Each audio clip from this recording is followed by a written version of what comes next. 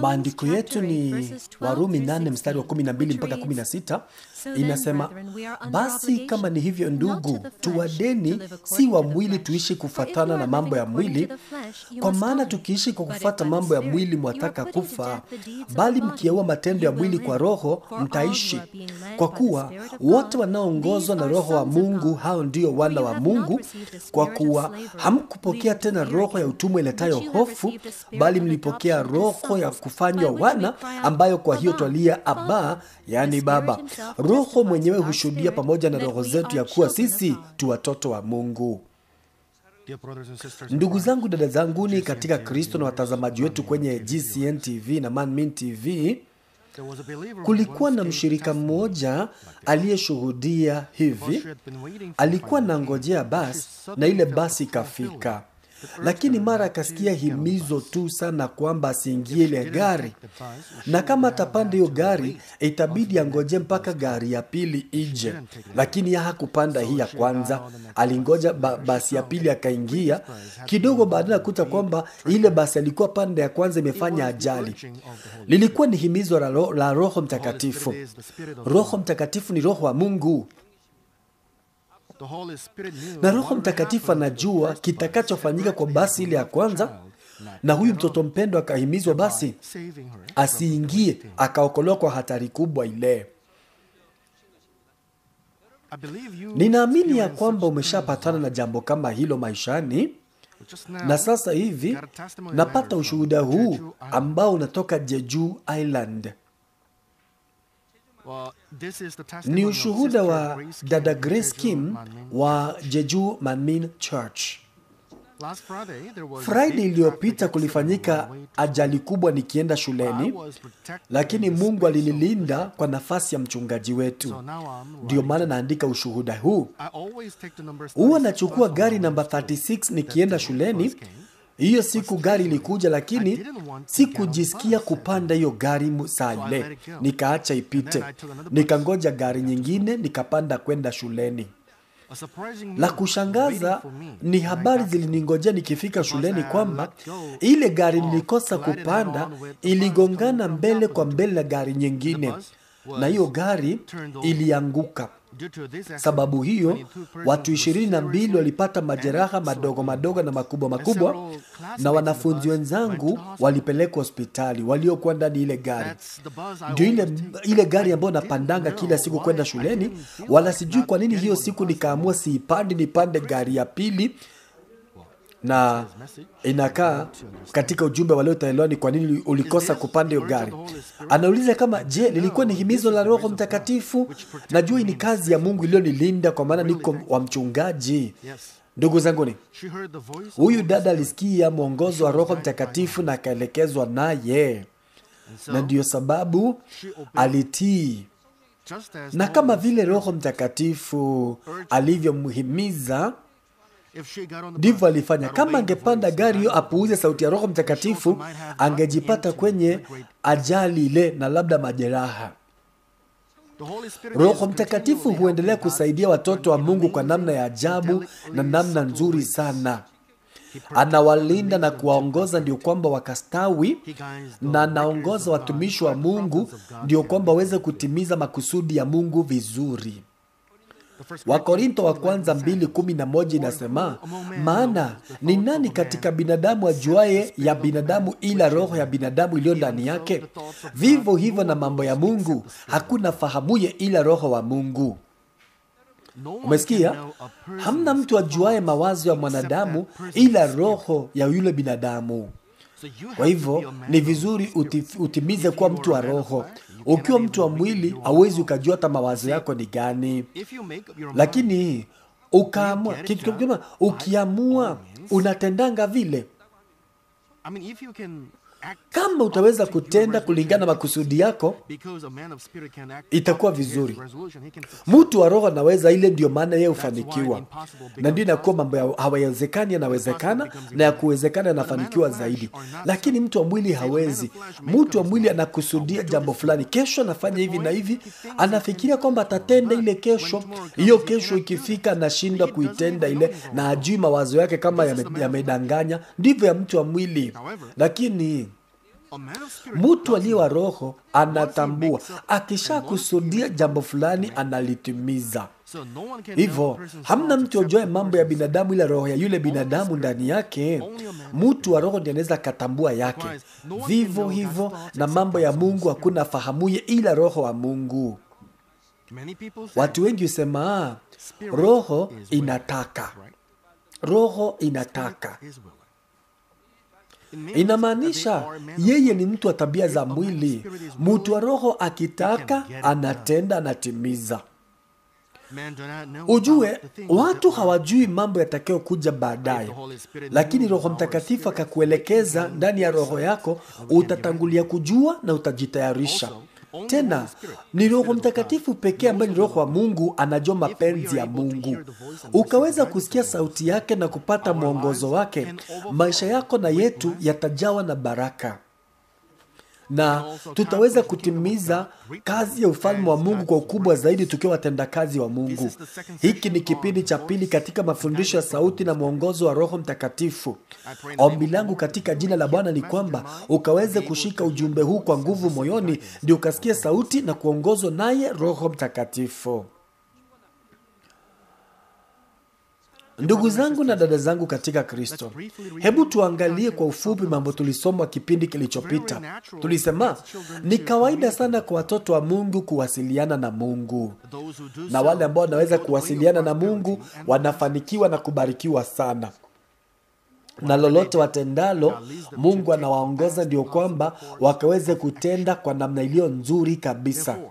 Kwa hivyo huyu mtu atakuwa na amani nyumbani, atakuwa na amani mahali anafanya kazi, maisha yake atakuwa amebarikiwa. Na ujue wale wanaowasiliana na Mungu wanatimiza utendaji kazi wao vizuri na kuzaa matunda ya stahilio. Namna za kuwasiliana na Mungu ni kama vile kusikia sauti ya Mungu Baba, ama ile ya Bwana Yesu, ama ya malaika. Lakini hizi si za kawaida kwa waumini wengi ati wasikie sauti zao. Unajua, ukasema ulisikia sauti ya Mungu, ulisikia sauti ya Bwana, inawezekana pakubwa unadanganya. Majaribio yatakufuata juu ya hiyo. Mambo ambayo yataibisha Mungu yatakuwa yanafanyika maishani mwako juu umelitumia jina la Bwana vibaya. Shetani atafanya kazi ndio kwamba wewe uende ukamwaibishe Mungu, atakuingizia matendo yale. Sauti ya Mungu, sauti ya Bwana inakujanga kwa hali maalum kutimiza makusudi ya Mungu kwa watu wateule kwa kazi fulani. Haiko ati sauti ya kila siku kila mtu. Soma Biblia uone waliosikia sauti ya Mungu ilikuwa natimiza makusudi ya Mungu. Angalia, ilipewa nabii fulani akatimize jambo fulani la Mungu, hata punda akaongea. Wewe hauko kwenye mapenzi ya Mungu, utasikia sauti yake ya nini? Kuna kitu kama hiyo. Usije ukalitaja jina la Bwana ovyo ovyo, maana ukifanya hivyo utapata shida juu ya hiyo mchezo. Wakati ukifika utajipata kwa shida. Kawaida ya kuwasiliana na Mungu mara nyingi na kuanga ni kwa namna ya Roho Mtakatifu. Yani ni kuwasiliana na Mungu sana kujanga wakati unasikia sauti ya Roho Mtakatifu na kupata mwongozo wake. Sauti na mwongozo wa Roho Mtakatifu hazitoki nje, ziko ndani. Yani ni jambo liko moyoni mwako. Kwa sababu sauti na mwongozo wa Roho Mtakatifu zinapeana na Roho Mtakatifu, na huyu Roho Mtakatifu anakaa moyoni mwetu. Sasa acha nieleze kwa jinsi ile sauti ya Roho Mtakatifu inasikika, na tukisema kushauriwa na Roho Mtakatifu ama kuongozwa naye inamaanisha nini. Kwanza, kusikia sauti ya Roho Mtakatifu ni aje? Kuna aina mbili hapa za kusikia sauti ya Roho Mtakatifu. Hali ya kwanza ni ile ambayo Roho Mtakatifu anakukumbusha maneno ya Mungu ambayo ulifundishwa hapo awali. Yohana 14 mstari wa 26 inasema, Yesu aliongea na wanafunzi wake akawaambia, Roho Mtakatifu atawakumbusha yale yote aliyowaambia.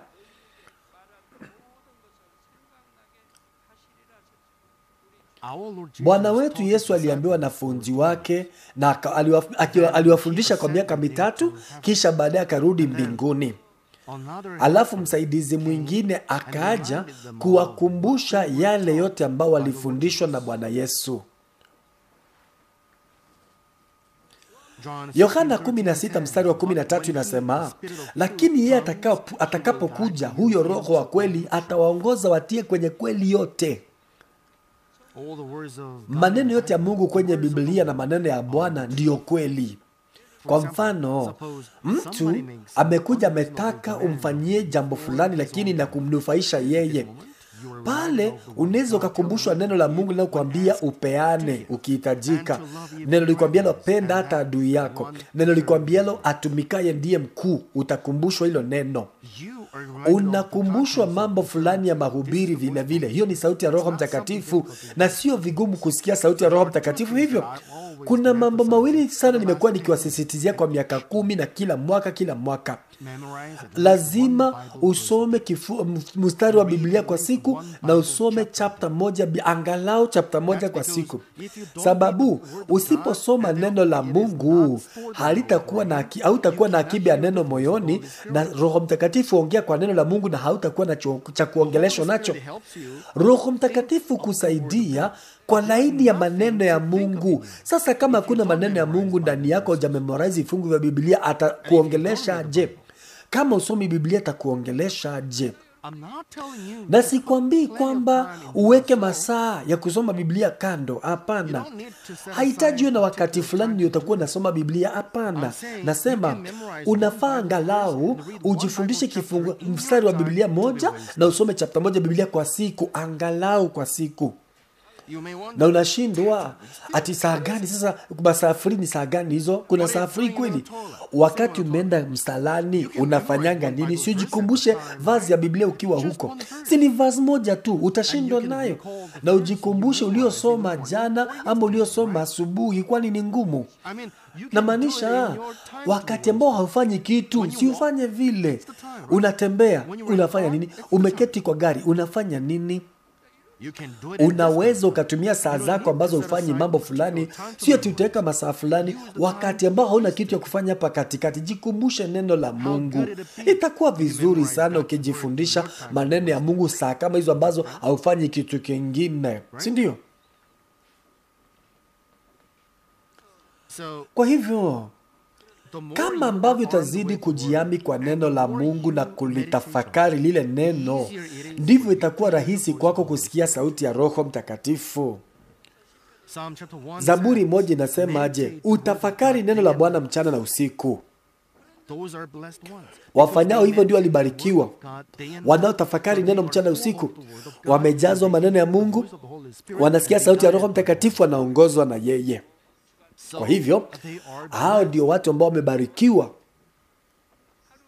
Na hii ndio sababu nawaambia tena, kila mara nimewaambia angalau kwa siku moja soma chapter ya Biblia na jifundishe kifungu kimoja cha Biblia. Hii nimesisitiza kwa ajili ya manufaa yenu na baraka zenu na kustawi kwa roho zenu. Kila wakati nawaambia ile, lakini bado hamjatii.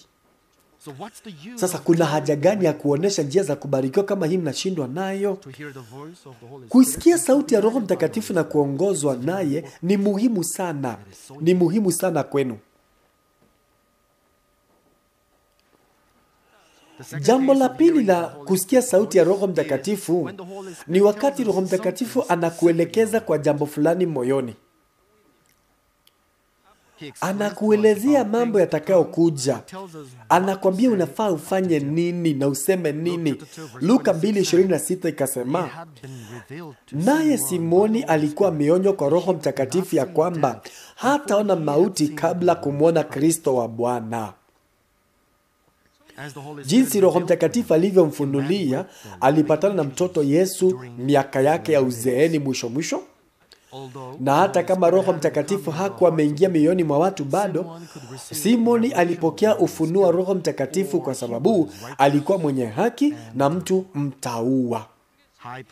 Kuna makuhani wakuu, makuhani wengine, Mafarisayo, Masadukayo na wazee walikuwa naomba kila wakati, wanasoma neno kila wakati, lakini hawakuisikia sauti ya Roho Mtakatifu.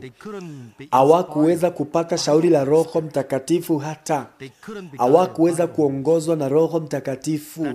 Ndio maana hawakuweza kumtambua Yesu ni nani. Hata kama alisimama mbele yao hawakumtambua. Badala yake walijaribu kumkamata wamuue, mwisho wakamkamata na wakamsulubisha wakamuua. Lakini Simoni alikuwa ameonywa na Roho Mtakatifu wakati. Ndiyo maana akaweza kutambua Masia kwa kuangalia yule mtoto tu Yesu. Inastaajabisha aje ile. Ni jambo la kustaajabisha sana hilo. Huyu Simon alikuwa mtu mwenye moyo mzuri, na Mungu ndiye matumaini yake. Alingojea tu Masia akuje. Yeye alikuwa mtu tofauti na watu wengine, hata kama walikuwa nangojea Masia. Alikuwa mmoja aliyependa Mungu, aliyetakasika, hakuwa na uovu, ambaye aliomba na akaswaumu kila wakati. Ndio maana aliweza kupata funuo la Roho Mtakatifu. Ndivyo ilivyo na leo hii. Mitume na watendakazi ya Mungu zamani za kanisa la kwanza walisikia sauti ya Roho Mtakatifu vizuri. Matendo 8:29, Roho akamwambia Filipo, songea karibu na gari hili ukaribiane nalo. Hii ndio sauti ambayo Roho Mtakatifu alinenea Filipo nayo, ndio kwamba akamhubiria yule kiongozi wa Ethiopia.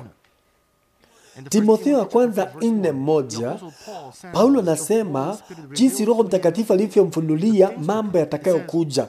Ikasema, basi Roho anena waziwazi ya kwamba nyakati za mwisho wengine wataikana imani, wakisikiliza roho zidanganyazo na mafundisho ya mashetani wakiyafuata. Tena manabii na walimu waliokuwa kanisani Antioch walisikia sauti ya Roho Mtakatifu akiwashauria wafanye nini ndio kwamba injili ienezwe. Matendo 13:2, basi hawa walipokuwa kimfanyia Bwana ibada na kufunga, Roho Mtakatifu akasema, nitengeni Barnaba na Sauli kwa kazi ile niliyowaitia. Roho Mtakatifu akasemaje? Kwamba nitengeni Barnaba na Sauli kwa kazi ile niliyowaitia. Na Yesu mwenyewe alifundisha wanafunzi wake kwamba Roho Mtakatifu atanena nasi kama mtu, na inabidi tumtumainie yeye Roho Mtakatifu. Marko 13:11, Yesu akasema, na watakapo wakamata ninyi na kuwasaliti, msitafakari kwanza mtakayosema, lakini lolote mtakalopewa saa ile lisemeni, kwa maana si ninyi msemao, bali ni Roho Mtakatifu. Roho Mtakatifu ndiye anafaa aongee ndani yako, yani badala yako. Lakini kwa watu wengi, akili yako ndio inakimbianga kuongea, haungojangi sauti ya Roho Mtakatifu. Inahuzunisha. Inafaa ujue ushafikia kuwa mtoto wa Mungu. Wengine mko wafanyikazi kanisani, wengine mko wachungaji. Ukakamatwa, usalitiwe. Usibabaike ya mambo utakayosema pale. Ambao wanafanya maombi ya representative prayer hapa mbele, mnaotayarisha mahubiri, mnaofanya maombi kanisani, nishawaambia mara nyingi, mbona unapanga utaombea hii na hii na hii? Acha Roho Mtakatifu aombe, na maombi yale takuwa ni ya Roho Mtakatifu.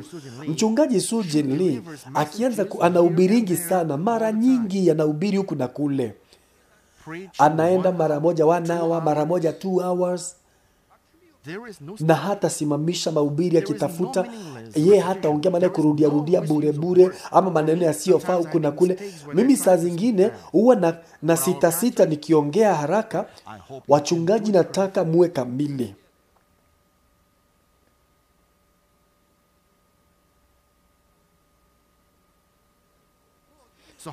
Anawezaje enda moja kwa moja? Juu ameshajiwekea akiba ya maneno moyoni. Haiko kwenye akili, aliweka moyoni mwake. Na hata kama utaweka kwenye akili yako memorize aje, haitatoka pale. mahubiri mengi na vitabu vingi na vitu kama vile, alijiami maneno ya Mungu akaweka moyoni. Amekuza neno moyoni mwake likawa roho. Akiba yote ile ndio akienda kuhubiri inatokanga tu. Kama haujapanda mbegu za neno moyoni, itatoka ikiwa nini? Inabakia kwenye akili imeangi kitu. Ukikuza moyoni itatoka na sauti ya Roho Mtakatifu. Mimi nikitayarisha mahubiri kwanza naomba, alafu kidogo baadaye nasikia kifungu kimeingia kwenye akili yangu na moyoni, naanza kuombea hicho kifungu na nitahubiri mada gani na ujumbe gani. Naanza kuomba kwa sauti na nguvu, lakini sio kuomba tu kwa sauti na nguvu ati nitayarishe mahubiri. Baada ya maombi yale natulia kwa muda nikitafakari na ngojea shauri la Roho Mtakatifu. Nimepewa mada, nimepewa kifungu, nimeomba nipate shauri, alafu nafanya utangulizi na mahubiri yenyewe na tamati yake. Itaanza kutoka yenyewe tu. Nikiomba kwa unyamavu leo tafakari kama dakika 5, napata kiwiliwili chote cha mahubiri, alafu na mwili wake, yani mifano inaanza kuja. Kwangu mimi dakika 1 inanitosha ya tafakari. Nikipewa mada tu na kifungu cha Biblia, dakika 1 inanitosha. Haitachukua muda mrefu. Wewe labda kama hujazoea mambo kama hii, inaweza kuchukua muda mrefu, dakika 5, dakika 10, ukitengeneza utangulizi na mahubiri yenyewe na tamati yake. Hauwezi ukafanya kama mimi, hapana. Unafaa ufanye nini? Tafakari tena. Endelea, ndio kwamba uzidi kuboresha mahubiri yale, na ndio mifano ikuwe natokelezea. Na kama unaona hauna hakika ujumbe ule, enda tafakari ya 3, haitachukua muda mrefu. Mimi sisemi kwamba ati usifanye mara 3, hapana. Unaweza fanya tafakari moja siku moja hivi. Utazoea kusikia sauti ya Roho Mtakatifu. Umeshajizoeza kufanya vile, kusikiliza sauti ile, na utangulizi na kiwiliwili chenyewe na tamati yake zitatokea vizuri. Na hauhitaji kumemorize vitu sana. Unaona, kitu ni kama hauna hakika, rudia.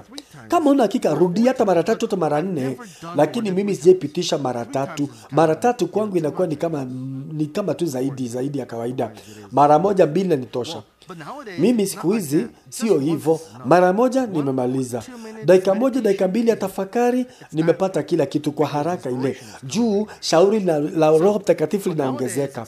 Siku hizi hata ni vizuri zaidi. Mara 1 tu. Na nikienda kwenye madhabahu na pata shauri lingine, maneno yanatokea. Utapata uwiano wa maneno yako ikiendelea. Hautakuwa nafanya kwa akili, utakuwa nafanya kwa shauri la Roho Mtakatifu, na hata tamati yake itatokea vizuri. Ukianza kuongea, chunga ulimi wako. Mapya yanatokea hivi, na mambo ulikuwa umeshatafakari. Kwa shauri lile utapata mifano mingi zaidi. Kwa hivyo unaweza ongezea hapa na pale.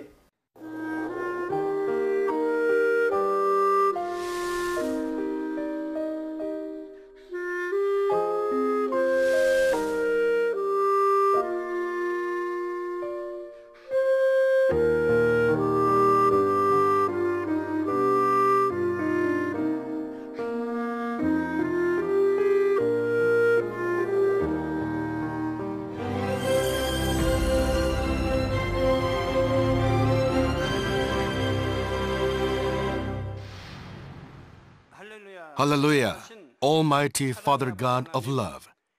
Please lay your hands on all brothers and sisters receiving this prayer here in attendance. Lay your hands on all the members of the branch churches and local sanctuaries, and all the GCN TV viewers and Manmin TV viewers, and those who are watching via satellites, cables, and internet all over the world. Plant faith in their hearts and drive out their negative thoughts and doubts. Let all the trials and afflictions leave them. By the fire of the Holy Spirit, from head to toe, scorch their sick and affected parts, including all cells, tissues, and nerves, all internal organs and intestines. Let the light of creation come upon them. In the name of the Lord Jesus Christ, I command the enemy devil and Satan, all diseases, germs and viruses, and infirmities go away. Let the light shine on them. Scorch their incurable and long-term diseases by the fire of the Holy Spirit. Burn all kinds of endemic and contagious diseases like malaria. Let all new and unknown diseases, including swine flu, depart from them. Be cleansed and made well. All epidemic diseases, such as colds and fever, go away from them. Protect them, Father, from any kind of germs and viruses and bacteria. Heal them of all kinds of cancers: stomach cancer, lung cancer, liver cancer, breast cancer, womb cancer, intestinal cancer, and all other diseases like AIDS, leukemia, cerebral apoplexy, high blood pressure, low blood pressure, heart disease, lung disease, diabetes, women's disease, thyroid diseases, and all inflammations. Let them be made whole from the polio, stroke, arthritis, herniated discs, and many others. Let all kinds of pains disappear from them, like back pain, headache, and neuralgia. Set them free from epilepsy, autism, depression, neurosis, and all other mental diseases. Loosen them from all kinds of paralysis and let them get up, walk, and jump. Let them regain good eyesight and restore good hearing. Let the blind open their eyes. Let the deaf come to hear, and let the mute begin to speak. Heal accidents after effects. Restore their ruptured and broken bones. Restore them from burns and let the heat and burning sensation go away from them. Father, let there be no scars left. Be cleansed from all kinds of drug addictions and poisoning. Father, regenerate dead nerves, tissues, and cells, and bring the dead back to life. Bless them to conceive a baby. Father, please give them blessing to conceive a baby. In the name of Jesus Christ, I command the enemy devil and Satan, the ruler of the air, the evil forces and their servants, go away from them. Go away, evil spirits, unclean spirits, deceiving spirits, spirits of falsehood, separating spirits, and all forces of darkness. Loosen all bonds of wickedness and darkness, and go away from them. Let the light shine on them. Father God, give them strength to cry out in prayer, and empower them with the power to cast off sins and become sanctified. Let them be in good health as their soul becomes prosperous, and let their family be evangelized. Protect them from all kinds of accidents and disasters, and bless them to lead a successful and prosperous life in everything. Please protect your children, their homes and business, and their work with the fiery hedge of the Holy Spirit, with heavenly hosts and angels, and with your blazing eyes. Give students wisdom and understanding, and fill their hearts with more passion and desire for study. Keep their hearts and minds from worldly things, and plant into their hearts more fervent love for God.